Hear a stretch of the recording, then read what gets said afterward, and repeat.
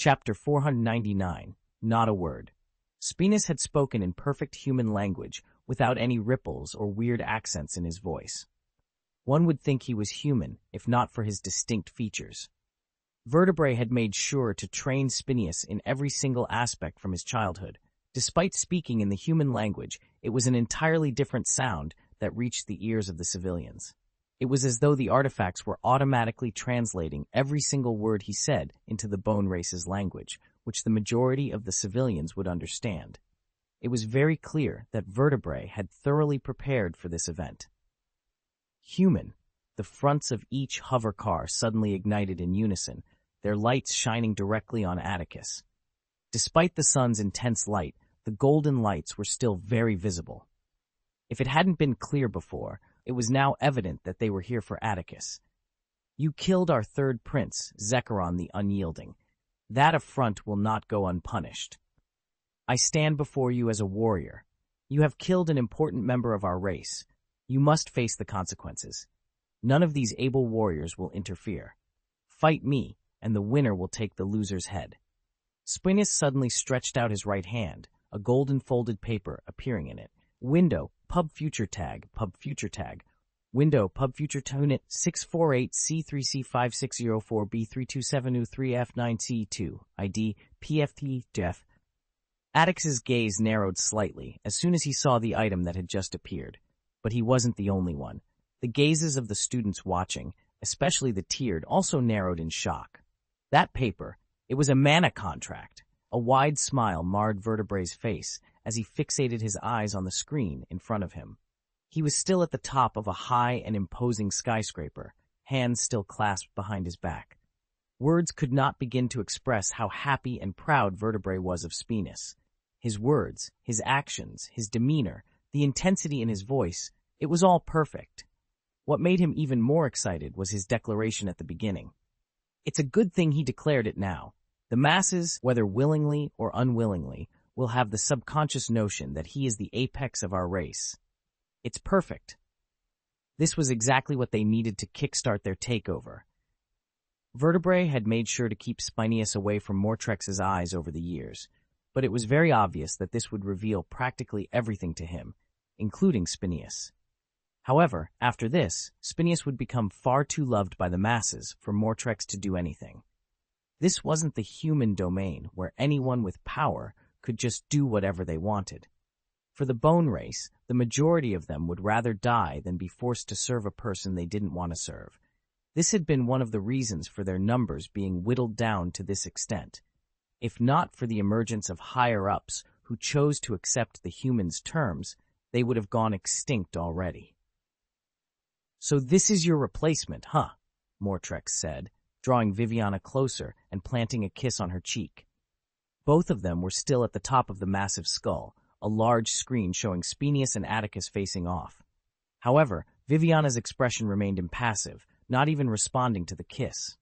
Her eyes were fixed directly on Spineus on the screen, her expression unreadable.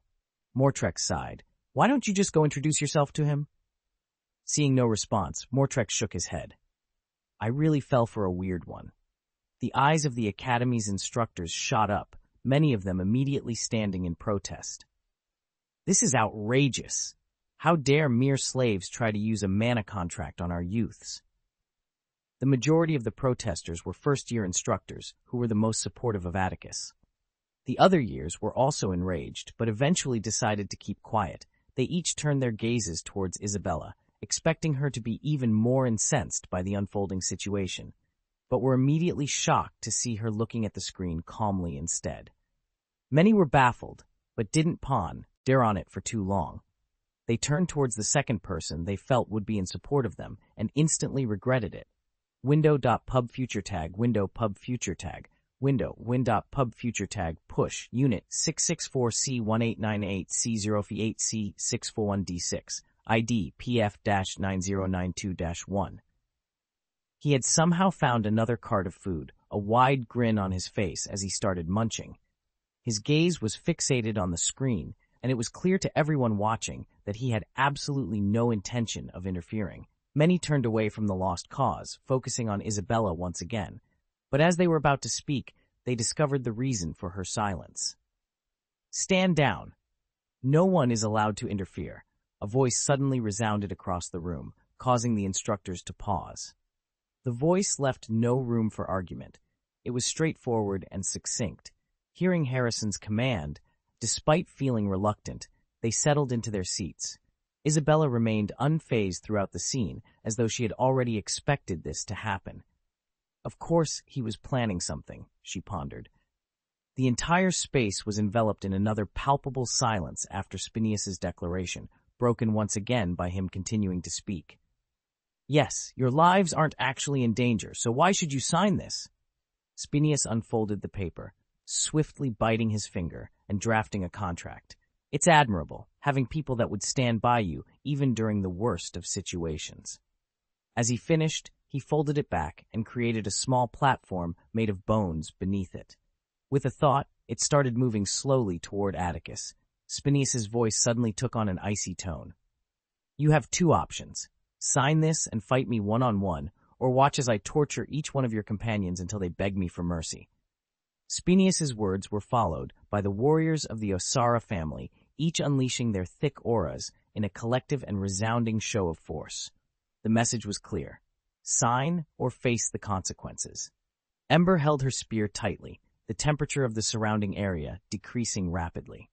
She stood in front of the group like a silent goddess of ice. Zoe instead wore a baffled expression as the sound of Lumindra's laughter echoed in her head. "Ha ha ha! What the hell?" She just couldn't understand why her petite spirit was laughing during this situation. Aurora had long since joined in, her whole body enveloped in searing flames, with Orion standing just beside her, gripping his two swords tightly. Kale's clothes tore as he suddenly grew in mass and height, the red aura enveloping his figure exploding. Everyone was watching. From Magnus and Oberon, with the latter sipping a small cup of tea ever so slowly, to Mortrex and Viviana, to the civilians of the bone race, to vertebrae, they were all focused on one individual, Atticus, each of them curious to see what he would do next. Everyone watching expected him to react in a multitude of different ways, explode in anger, window.pubfuturetag, window.pubfuturetag, window.pubfuturetag push, unit 648C35144, 327WF9BCB, ID, PF4629-1, immediately attack without even caring to speak, try to escape or talk his way out of the situation. Some even assumed he might commit suicide, so he would get teleported away. However, Atticus did none of these. Instead, everyone watching the screen couldn't help but be baffled as Atticus simply raised his arm and tapped his artifact, not uttering a word. Chapter 500, Step. The area was eerily quiet, with only the sound of a finger tapping the screen permeating the space. The tension was so intense that it was hard to describe in words. Spinius had already unleashed his aura, his thick, expert aura descending on Atticus and the others. The others showed visible reactions, tightening their hold on their weapons, their auras exploding in an attempt to mitigate the weight. But Atticus showed nothing. Spinius had just spoken, making multiple declarations that should have deserved an appropriate answer. However, all he got was the scene of Atticus raising his hand and tapping his artifact. The small bone-made platform carrying the mana contract had gotten close enough to the group, but Spinius was so baffled that he unknowingly made it stop. But it wasn't only Spinius who was baffled. The different crowds watching the scene showed confused expressions on their faces. One couldn't blame them too much. Many of them didn't bother with learning the rules of the summit, choosing instead to enjoy the battles. To them, Atticus's actions appeared like those of a madman. But for his companions and the students who had actually bothered to read the rules, window.pubfuturetag equals win.pubfuturetag, window.pubfuturetag.push, unit 648CC564B273F9C2, ID PF-463-1. A small smile appeared on Hella's and Lucas's faces as they watched the scene. "Finally!" Nate screamed a second later. One could only imagine what had happened that made Nate read the rules.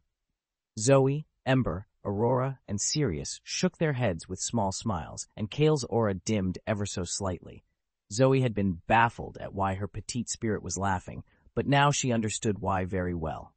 There was only one reason any one of them would be tapping their devices during this situation. Yet, despite all these baffled reactions, Atticus still kept on tapping on his artifact silently, his face expressionless. Did he just threaten his loved ones? Atticus was finding it hard to come to grips with this fact. It was so baffling that he wanted to laugh, but not a single chuckle escaped his mouth. Because of the massacres he had just committed, plus the one from earlier, Atticus had been able to gather a significant amount of points. He was glad to find out that regardless of whether it was a target or not, the 500 points gain remained unchanged. Before he had unleashed both massacres, his points had been a measly 35 SP.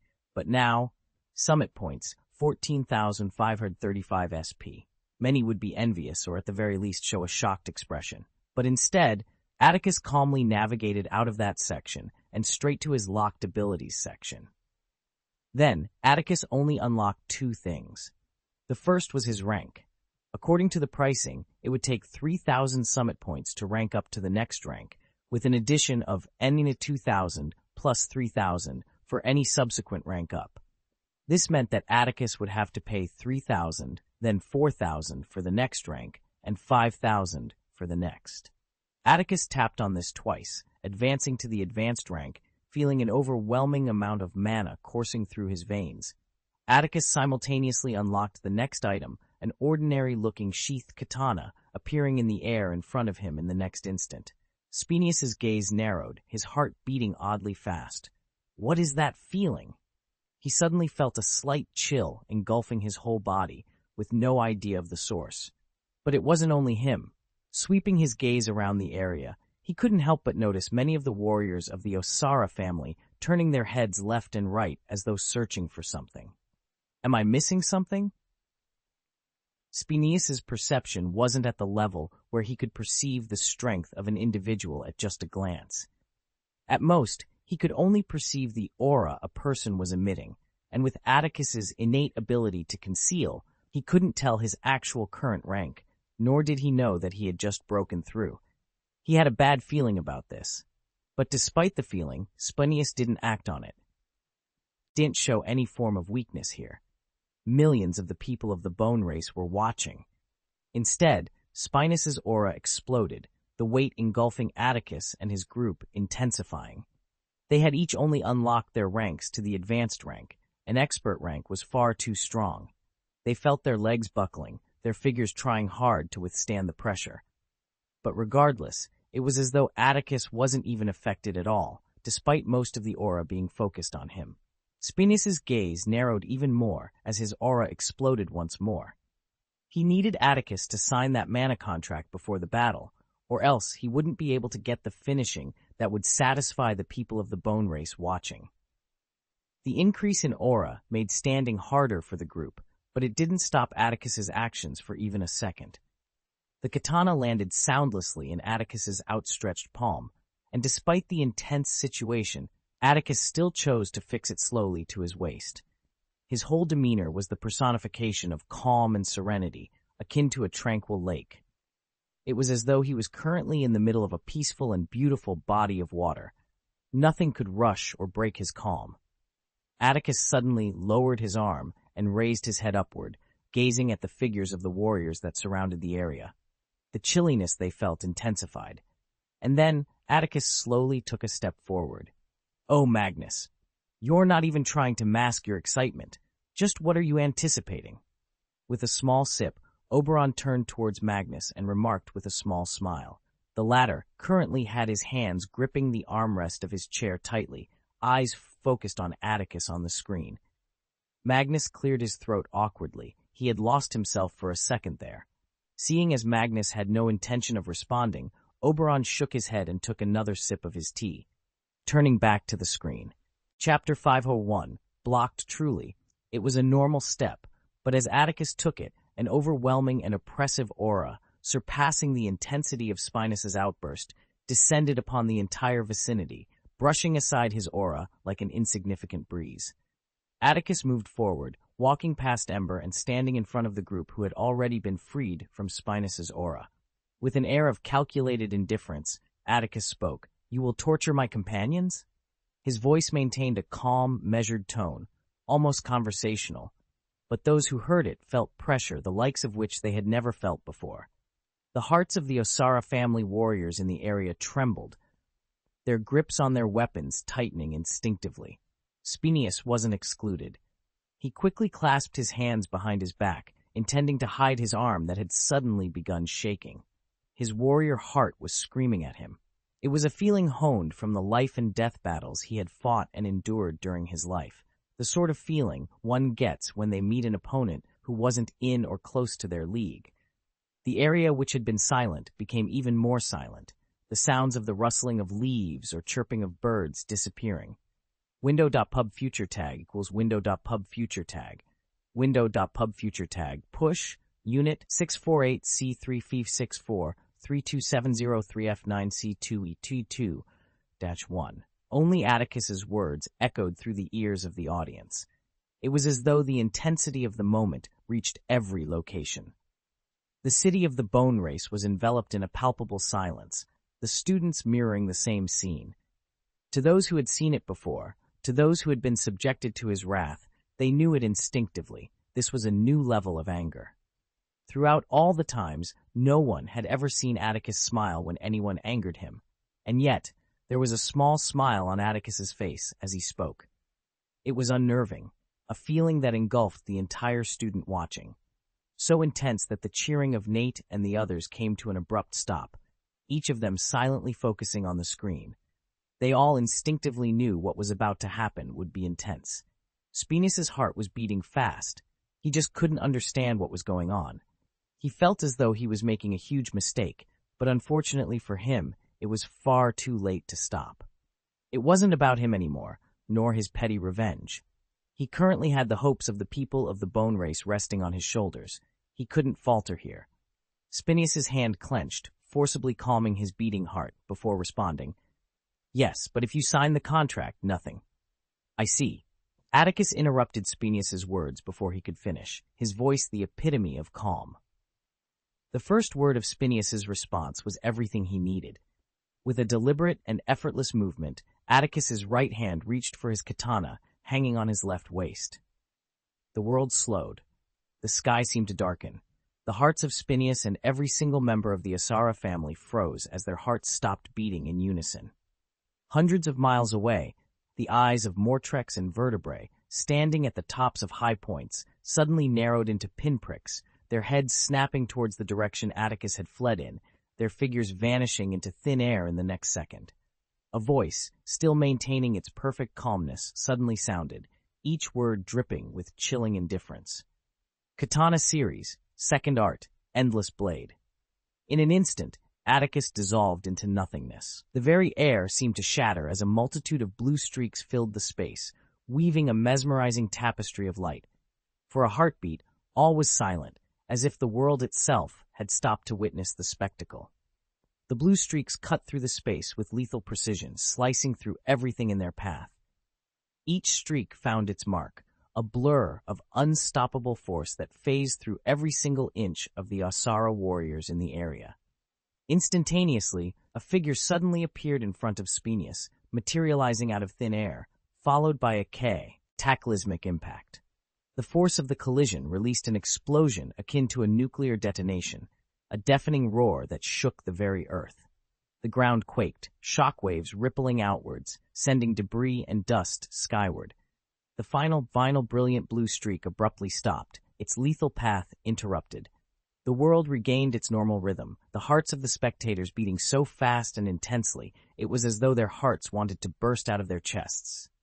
The figures of Zoe, Ember, Aurora, Kale, and Orion performed mid-air flips, their bodies skidding down the earth trying to stop their momentum. Magnus grinned from his throne, the smile on Oberon's face remaining undisturbed as he took another sip of his tea. The dust cleared, the eyes of many almost bulging out of their sockets as they witnessed the unfolding scene. A fountain of blood rained from the sky as each one of the Osara family warriors burst out in a fountain of blood and gore. The sounds of drops of crimson blood hitting the earth, akin to rainfall, were punctuated by the explosion of the multitude of hover cars that were suspended in the sky. Another intense wave rocked the space, sending debris and scorching heat flying across the area. A translucent purple dragon construct radiated out from Zoe, covering the whole group and shielding them from the onslaught. And yet, despite all of these mind-numbing things happening, every single eye was focused on one spot in the sky. On the same spot where the final brilliant blue streak had abruptly been stopped were the figures of three individuals. First was the figure of the trembling Spinius, his whole body drenched with so much sweat that a small pool had formed on the bony platform he was on. On the other end was Atticus, whose hand had turned bloodied because of the unmovable force that had stopped his attack. And just between them was a man. The man was topless and had a compact physique which seemed to brim with power. His head was completely bald, coupled with his golden beard, trimmed to perfection. To the people of the bone race, he needed no introduction. Mortrex the Indomitable, the Osark of the bone race, had appeared on the battlefield. Chapter 502, Domain. The silence was out of this world. The shock that enveloped every single person watching this scene was insanely palpable. Mortrex the Indomitable had appeared on the battlefield. None of the students watching knew exactly who he was, but his presence was undeniable. They knew someone powerful had appeared, an opponent Atticus couldn't take lightly. But it was different for the millions of people of the bone race watching. There was no one among them who didn't know who this man was, but none of them even had the time and opportunity to comprehend the situation before the hundreds of small artifacts suspended in the air, streaming the events, suddenly imploded. Simultaneously, the hundreds of screens that the people of the bone race were watching the events through abruptly disappeared, leaving the distraught masses in a state of confusion. The majority of the civilians still in the city immediately began running towards the gate and into the forest where Atticus had fled, intending to find and join the battle. Their Osark had appeared. They must also join the battle. Since the small artifacts had been destroyed, the audience spectating the scene had reduced considerably, leaving only the millions of students of the academy and the instructors watching. Gon had long since found a seat. He was no longer commentating and was instead gazing upwards at the sky absent-mindedly, daydreaming about how he would spend the money he had just won. Window.pub_future_tag equals window.pub_future_tag, window.pub_future_tag.push, unit 648C36432737F9CE2, ADPF 4630-1. Once again, they all watched in silence. Mortrex's presence was expansive and thick. It was as though an unknown, powerful being had descended on the battlefield. It was so heavy that everyone, Atticus included, found it hard to breathe. Atticus's gaze narrowed, his instincts screaming at him like a blaring horn. He ignored the incredible amount of pain emanating from his right arm, his figure suddenly distorting before disappearing. Instantaneously, he reappeared 30 meters away from where he had been before, sheathing his katana soundlessly. Atticus didn't need to be told, nor did he waste a single second. His body moved smoothly and swiftly, sturdy water forming beneath his feet as he got into a stance in the air. A drop of crimson blood fell from the sky, hitting the earth with an imperceptible sound. It was just a single drop, but to some people, it carried great significance. No one was left unmoved by the power Atticus had just unleashed or the magnitude of the massacre that occurred. But the shock that enveloped Viviana and Mortrex alike could not be compared. It had been brief, but she had seen it clearly before the screens disappeared from the city. Mortrex was bleeding. What is that weapon made of? Mortrex's gaze narrowed slightly, fixing on the sheathed katana at Atticus's waist. The sturdiness of a grandmaster's body was something that many couldn't dream of comprehending. The gap between a grandmaster and the lower ranks was so large that even a master plus rank's strongest attack couldn't hope to hurt the body of a grandmaster. It was that large. And yet, a boy radiating an aura of an advanced rank had hurt him? Viviana's expressionless gaze darkened as a platform made of bones materialized beneath her feet. From the middle of her chest, a white viscous substance streamed out, immediately engulfing her entire body. In an instant, a radiant white armor formed, her figure resembling an incarnation of a white goddess. The bone platform shot upwards, a multitude of bone-like spikes materializing behind her. A dangerous glint passed through Viviana's gaze, and with the speed of a bullet, she shot forward, leaving a trail of sonic booms in her wake. Mortrex raised his arm, focusing on his bleeding finger. He had used a finger to stop the attack, an action he felt was sufficient given the power level of the attacker. But at the end of the day, he was a Grandmaster rank. The wound didn't even take a second to close up, as soon as it formed. However, he didn't have time to ponder the matter, as an overwhelming thick aura suddenly descended upon the area, followed by a roar. "How dare you!" Vertebrae bellowed, his raging voice making the earth tremble. Atticus and the others felt their eardrums vibrate, threatening to burst. Vertebrae suddenly appeared between Atticus and Mortrex, his seething gaze focused directly on Atticus. To the people in the area, the aura was already familiar. Another Grandmaster had appeared. The perception of a Grandmaster was hard for normal humans to comprehend. Before he had even reached the scene, he had already seen and understood the state of the situation. The warriors of the Osara family, hundreds of youths whom he had painstakingly raised and trained from their childhood, the future of their lineage, had all been killed in a matter of seconds. The intensity of the rage Vertebrae was feeling was akin to the eruption of a volcano. Vertebrae erupted, his full Grandmaster rank aura immediately blanketing the whole area. Atticus felt danger, the likes of which he had never felt before. He had never been one to hesitate. Immediately upon Vertebrae speaking, his hand had already moved to tap his artifact. Atticus had gained an incredible amount of points from the massacre he had just committed. From the very first time Atticus had killed Zecharon in the forest, he had discovered that depending on the strength of those he killed and his own strength, he was rewarded accordingly. At intermediate plus rank, Zecharon had given him more than 2,000 points, but now he had killed almost 500 Zecharons at advanced rank. Atticus was insanely rich in points. Atticus didn't bother to check as he unlocked everything.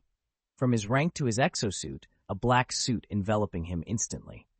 Atticus was many things, but a coward was not one of them. He was not one to cower, even when the odds were stacked against him.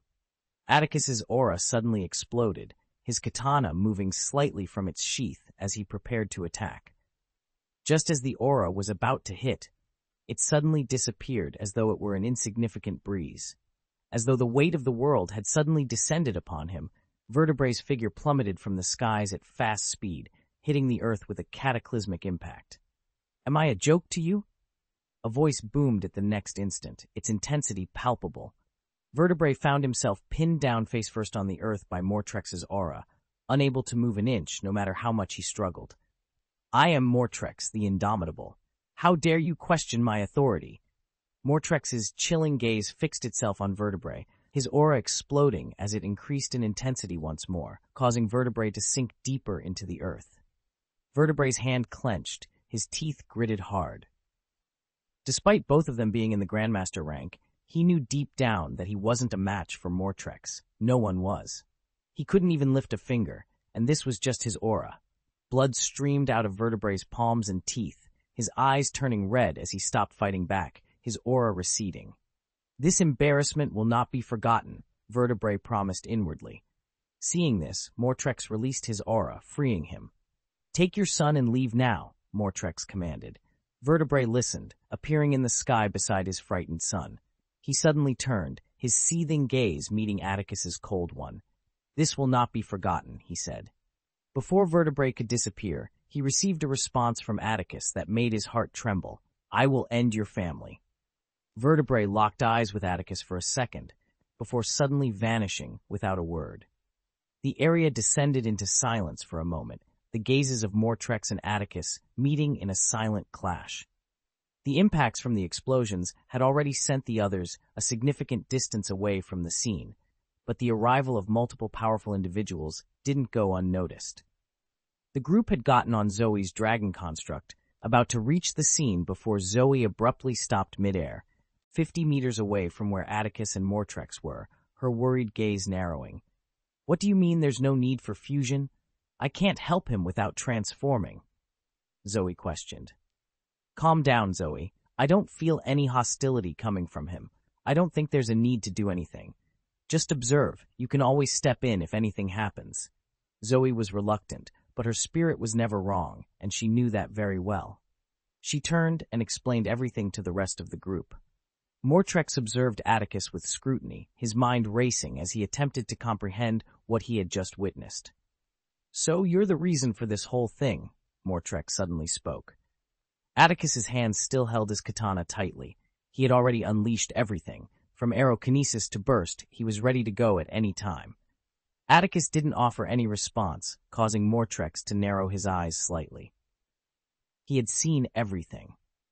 Atticus might have been using conceal, but unfortunately for him, he couldn't hide his rank when he was releasing his restrictions. Mortrex had seen the burst of mana every time he leveled up. Despite looking older, Mortrex could tell that Atticus could not be more than 16.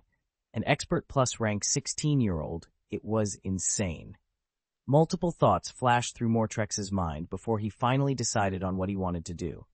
"I am Mortrex the Indomitable, the Osarch of the Bone Race." Mortrex suddenly bellowed, his voice permeating the space. "Human, I hope you will remember this favor in the future when you stand at the top." Atticus's expression changed, but before he could comprehend his words, Mortrex suddenly spoke, his words cutting through the tension like a blade. "Domain. The most up-to-date novels are published on Chapter 503, Fierce Domain." It was a single word, one many normal individuals would utter in their everyday life.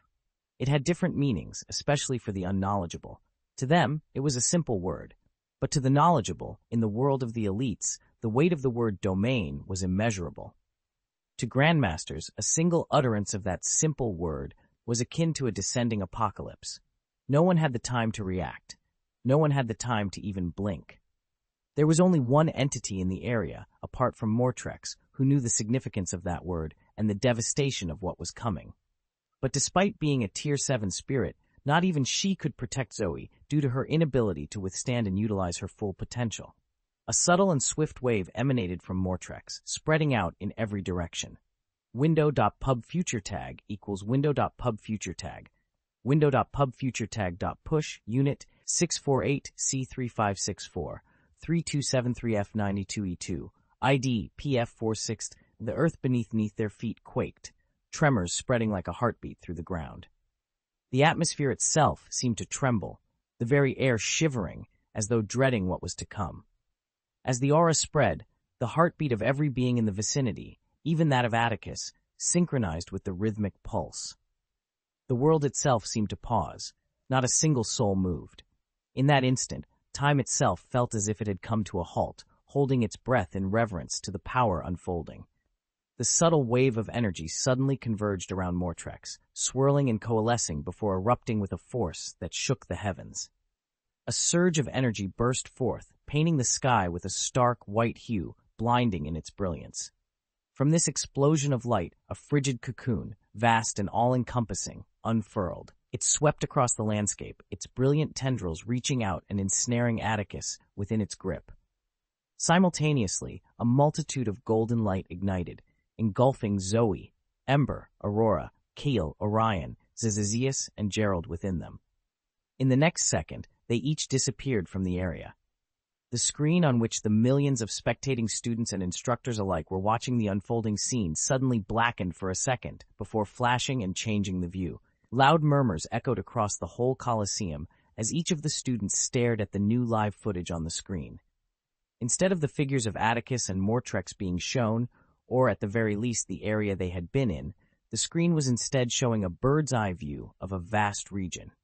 For more than 500 meters, in the middle of the forest, was the form of an expansive, pristine white, smooth cocoon. "What is that?" a random student asked. "I have no idea. I heard domain before everything turned to shit," another replied. "Look, the rest of the participants are appearing." Many students turned towards the direction the student had just pointed to, their confused gazes landing on the figures that were suddenly appearing at the top of the platform. Zoe, Ember, Aurora, Kale, Orion, Zizius, and Gerald suddenly found themselves on a platform surrounded by millions of murmuring students. Zizius and Gerald landed with brutal thuds on the floor, the former still limbless and the latter severely injured. The artifact would protect the students from death, but wouldn't heal their injuries. Luckily for Gerald, the restrictions on his powers had been lifted, and the sun was shining in the sky. He healed at a visible rate, but even after healing, he didn't get up. He simply stared at the sky blankly without saying anything. Zizizius mirrored the same action, with Sonorous instead frantically touching his face as though scared he would lose it. Seraphim was sprawled on the ground, his body completely battered and covered in crimson blood while clutching his neck. But Gerald didn't even seem to notice. He was far too lost in his thoughts to care. Just one knee. Those words resounded in his head constantly. And lastly was the deformed figure of Dante Starhaven, sitting quietly on one side. Aside from the newcomers, the rest of the participating students had all appeared on the platforms, including the rest of the first through third years. The Alverians hadn't joined Zazazius because of Lila's warning, but they had already been eliminated before the showdown. Fighting wasn't really their forte. The same was the case for the Nebulon family, too. And yet, Zoe and Aurora quickly noticed an oddity. Atticus wasn't amongst them. They each instinctively turned their gazes towards the large screen at the top, and upon seeing the large, pristine white cocoon, their expressions turned worried in an instant. "Lumi, what happened?" "Calm down, Zoe. His life isn't in danger. Those artifacts are more powerful than you give them credit for," Lumendra suddenly responded in a calming tone. "So what It's simple. You were all too weak," Lumendra suddenly interrupted Zoe's words. "What you see on that screen is the peak power of a Grandmaster, a power you need to achieve before you can enter the ranks of a privileged few. A domain," Lumendra explained. "The simple activation of a domain is enough to end the lives of a bunch of advanced ranks. Your lover boy not being here must mean he was the only one who withstood it and is currently inside it." Lumendra allowed Zoe to absorb her words, not saying anything. "Why can't we see what is happening inside?" Zoe asked after a second. "A domain is the world of the Grandmaster who unleashed it, so you really think your measly recording artifact would be able to bypass that?" Lumendra's words made Zoe shut up, her worried gaze not changing one bit. She clutched her hands together on her chest, focusing on the screen. "It should be fine. He still has his artifact," she reassured herself. But Zoe was far from being the only one who was worried. Aurora's heart was beating fast, the feeling of uselessness engulfing her once again. Aurora had wanted to help out in the battle with the army of students, but she knew inwardly that it was better she stayed out of it. Even during the escape from the Bone City, she did nothing, only allowing herself to be saved and carried along. Many might be okay with it, claiming that Atticus was just too powerful, but Aurora didn't feel okay one bit. She couldn't. That wasn't the kind of companion she wanted to be. She didn't want to feel useless. Things will have to change. Aurora's gaze suddenly turned fierce. Chapter 504, Bone Dessert. The only ones who didn't really show any visible reaction were Ember and Kale. They both still had their weapons in their hands, gazing up at the screen ever so calmly. Ember and Kale had never been ones to panic much. The former trusted Atticus that much, while the latter just couldn't find a reason to panic. Their artifacts weren't for decoration. The confusion among the students intensified when they also found out that Atticus didn't appear on the platform with the rest. They each murmured, coming up with different speculations, before deciding to simply focus on the screen and wait. There was no one among the instructors who didn't know what a domain was. Many of them were in the process of trying to form theirs, after all. The number of instructors that stood up as soon as Mortrex deployed his domain was staggering. Many were shocked beyond words. Why the hell was he using a domain against a 16-year-old? But as though remembering Harrison's words, they each sat down without uttering a word. Isabella and Jared didn't bother to stand up. It was as though they knew it would be pointless. Just like the students, they chose to focus on the screen. A window.pubfuturetag equals window.pubfuturetag. Window pubfuturetag.push unit 648C33F9C2E2 ID PF463D-1. Darkness. That was what Atticus could see. Even when he saw the cocoon unfurling, Atticus's gaze didn't once blink. He immediately knew that there was no outrunning it and decided instead to maintain his alertness. His hand clutched his katana tightly, his life weapon vibrating in an assuring manner. His stance remained undisturbed, his piercing blue gaze with a hint of crimson in his irises fixed ahead from under his exosuit. Then Atticus waited. But he didn't have to wait for long, as the scene suddenly changed, and Atticus underwent a series of afflictions. The air suddenly became heavy, the temperature plummeting as a new scene manifested in its full, awe-inspiring glory. Bones rose from the ground, forming towering dunes and jagged outcrops. Skeletal trees appeared, their branches rattling in the frigid wind. The landscape transformed into a vast, eerie desert, shimmering with a spectral light. Atticus's gaze flashed, his mind working at high speed as he attempted to comprehend everything that was happening. The desert stretched as far as the eye could see, an endless sea of white and pale hues. The ground was a mixture of fine, powdery sand and countless bone fragments. Around him were massive dunes composed of both sand and bone fragments that shifted with the wind, creating an eerie, ever-changing landscape. Here and there, large skeletal remains jutted out from the sand, some resembling rib cages of colossal beasts, towering vertebral columns, or skulls the size of boulders. But this wasn't all. Sparse, skeletal plants dotted the landscape, their structures resembling twisted bones. The climate seemed to shift every second. At one instance, a certain bleached brightness would radiate the space, the sun beating down mercilessly, bleaching the landscape to a blinding white, creating a dazzling, almost otherworldly brightness. And at another instance, the temperature would suddenly plummet as the desert took on a ghostly appearance under the moonlight, with shadows stretching long and the bones gleaming in the silver light. Atticus was completely and utterly speechless. He could feel an intense amount of weakness acting upon him, as though being in this space alone was draining him. What is this? There was only confusion in Atticus's mind. This was the first time he had ever encountered something like this. But he didn't have to ask, as in the next second, as though he could read his mind, a voice suddenly spoke, "Welcome to my domain." The voice came from every conceivable direction, and despite that, it sounded in unison. It was as though a god had spoken. Atticus didn't utter any words, his hand still clutching his katana. He recognized the voice that spoke. If he hadn't before, he knew now that there was no escaping this unless Mortrex himself wanted him to. "Relax. If I wanted you dead, you would be already." Mortrex's next words were the push Atticus needed to reach his next conclusion. He released his hold on his katana, releasing his exosuit.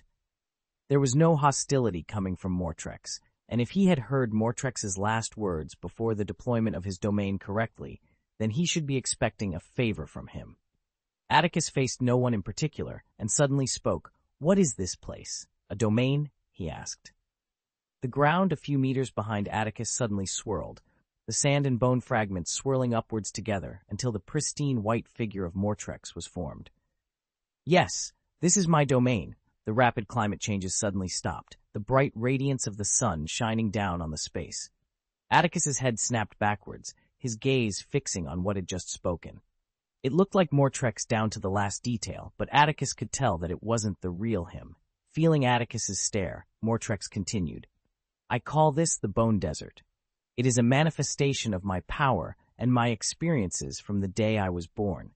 Here, I control everything you see." Mortrex's words were followed by the climate abruptly changing once again, the temperature plummeting as the desert took on a ghostly appearance under the moonlight. Atticus frowned, his confusion evident. Seeing this, Mortrex decided to explain further. A domain is a representation of an individual's power, a level of mastery that only those who have attained a profound understanding of their abilities can achieve. Within this domain, the laws of reality bend and conform to my will, like so. Mortrex suddenly raised his hand, and instantaneously, the bone dunes around the area began to shift and change. The ground beneath Atticus's feet trembled as a multitude of massive skeletal rib cages rose from the sand, forming an imposing archway. These rib cages, each the size of a tree trunk, curved upward and met at a high point above, creating a grand, eerie gateway. Mortrex continued, "This archway symbolizes the gateway to my power. Every single thing here is under my command. As a Grandmaster, my domain mirrors the theme of my abilities. In my case, the complete control and creation of bones.